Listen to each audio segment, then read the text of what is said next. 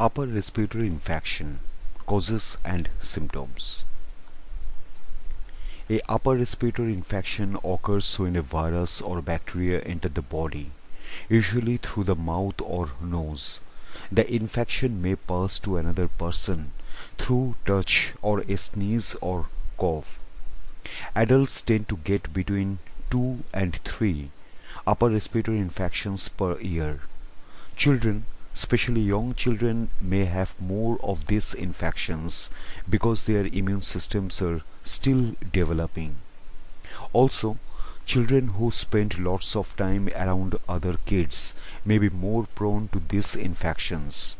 Because children are less likely than adults to wash their hands after sneezing or wipe their noses when they need to. Enclosed spaces where people gather, such as classrooms, offices, and homes, can be high-risk areas for the spread of upper respiratory infections. Typically, a upper respiratory infection lasts 7 to 10 days and sometimes up to 3 weeks. In some cases, these infections develop into more serious issues such as sinus infection or pneumonia. This video explores how to identify a upper respiratory infection, the possible causes, and how it spreads. Symptoms and types. While different types of upper respiratory infection can cause different symptoms, some common symptoms include coughing, discomfort in the nasal passages, a mild fever, excess mucus, nasal congestion, pain or pressure within the face, a runny nose, a scratchy or sore throat, sneezing.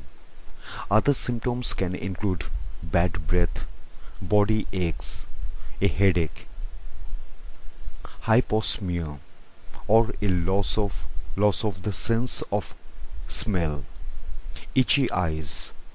On average, symptoms start 1 to 3 days after an individual comes into contact with a person with the infection and then last 7 to 10 days. Types of upper respiratory infection.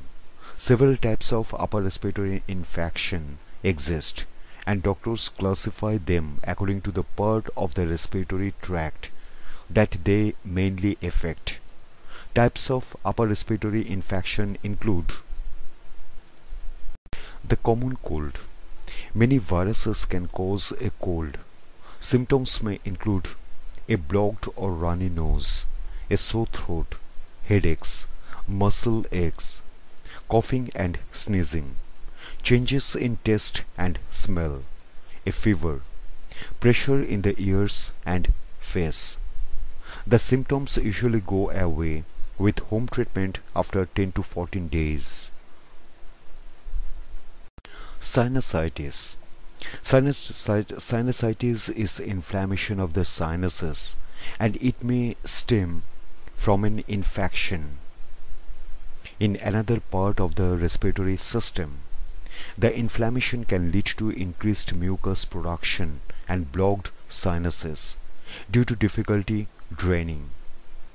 Some symptoms of sinusitis are pain around the eyes, cheeks or forehead, sinus pressure and tenderness, nasal discharge, a blocked nose, a reduced sense of smell, a fever, bad breath. A person should contact a doctor if their symptoms last for longer than 10 days without improvement. Laryngitis. This is inflammation of the vocal cords, also known as larynx. Some common symptoms include a hoarse voice or loss of voice, a persistent cough and irritation in the throat, a sore throat. The symptoms usually last about 7 to 10 days. Pharyngitis. Pharyngitis is the inflammation of the mucous membranes that line the pharynx or back of the throat. It often occurs with upper respiratory infections. Some common symptoms of pharyngitis are a sore or scratchy throat, inflammation, fever, headache, difficulty swallowing. A doctor may find that there are ulcers on the walls of the throat. Most serious symptoms. An individual needs medical attention if the following occur: if high fever, severe respiratory distress, difficulty swallowing. Causes. Viruses and bacteria can cause upper respiratory infections. When a person with a upper respiratory infection sneezes or coughs, droplets of saliva and mucus that contain the pathogen spray into the air. Other people may breathe the droplets in, or they can land on surfaces that others touch. If a person touches a contaminated surface and then their nose, eyes or mouth, they may develop the infection. Other risk factors of upper respiratory infections include infrequent hand washing, smoke or second-hand smoke, contact with groups of children, for example in a daycare center or school, time in crowded places such as airplanes and buses, time in clinics, hospitals or care centers, stress and sleep problems, damage to the airways or nasal cavity, the removal of the adenoids or tonsils, which are parts of the immune system, an autoimmune condition. Is it contagious? A upper respiratory infection is contagious. It spreads through tiny droplets that a person with an infection exhales. Individuals may contract the illness through breathing in an uncovered cough or sneeze, or via hand-to-hand contact with unwashed hands.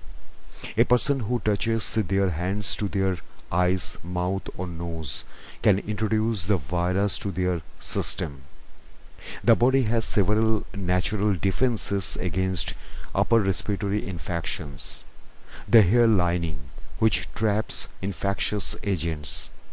The cells in the lower airways, which help transport pathogens back to the pharynx. The mucus, which traps infectious agents. The angle between the pharynx and nose, which helps prevent pathogens from falling into the airways. Can it turn into pneumonia?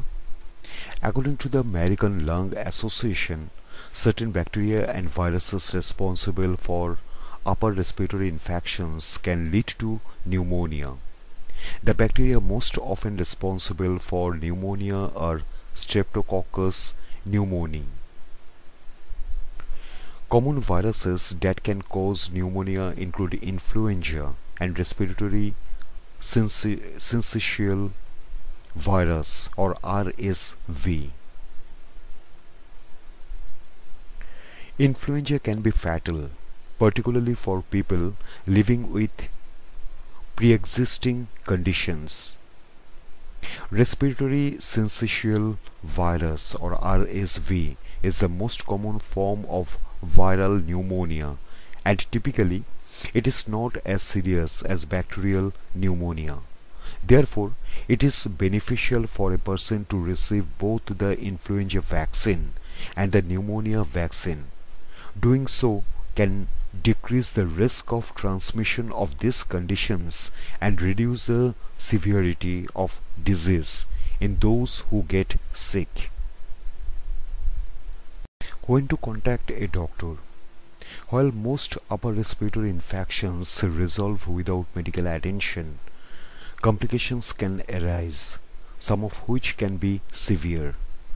A person should receive medical guidance if they have a upper respiratory infection, and Their symptoms keep getting worse. They cough up blood or bloody mucus, fever that lasts more than 4 days. They are over 65. They are pregnant. They have a weakened immune system. They have any long-term health condition. Prevention. It is not always possible to prevent a upper respiratory infection, but taking the following precautions can help. Covering the mouth and nose when sneezing and coughing. Avoiding cigarette smoke. Avoiding crowded, enclosed spaces when possible. Avoiding sharing drinking glasses and utensils. Cleaning and disinfecting objects that others frequently touch, such as shared keyboards. Having a balanced diet. Washing the hands frequently. Exercising regularly. When spending time in a crowded space is unavoidable, increasing the ventilation, such as by opening a window on a packed bus, may help.